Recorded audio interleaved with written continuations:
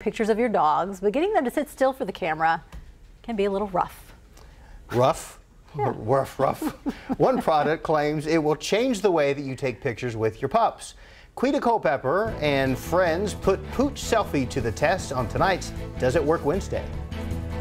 It's called Pooch Selfie, and this thing promises it'll give you and your pet the best selfies you've ever seen. I'm one of those people that, like, you see her sleeping, take a picture. She's playing around, I'll take a picture. Brianna is KVUE's 5 o'clock producer. And this is little Kit, K-I-T.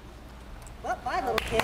That was quick. That didn't take long, did it? Kit, come here. Little Kit never stops. You can see, like, she's kind of a hyper type, so it's hard to get her attention sometimes. Hopefully this product can up Kit's selfie game.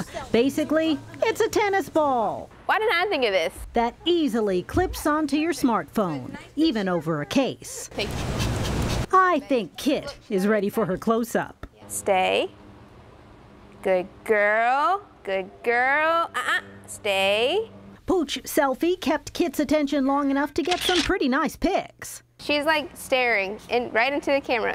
Let's get Brianna in there. She's getting some good ones here now. Hey. Aw, so cute. And Kit is keeping her eyes on the ball. By the way, this product isn't just about selfies. Oh, look, the ball comes out. So then you can even play with them after when you're done using it. Oh. Squeaker. There's a squeaker. So Brianna gets some adorable pics of her precious pet. And Kit gets a fun new squeaky ball. Everybody wins. Good dog. It helps you take good pictures of your pup. Pooch Selfie definitely gets a thumbs up because, and it's some paws up too because she loves this toy. Quita Culpepper.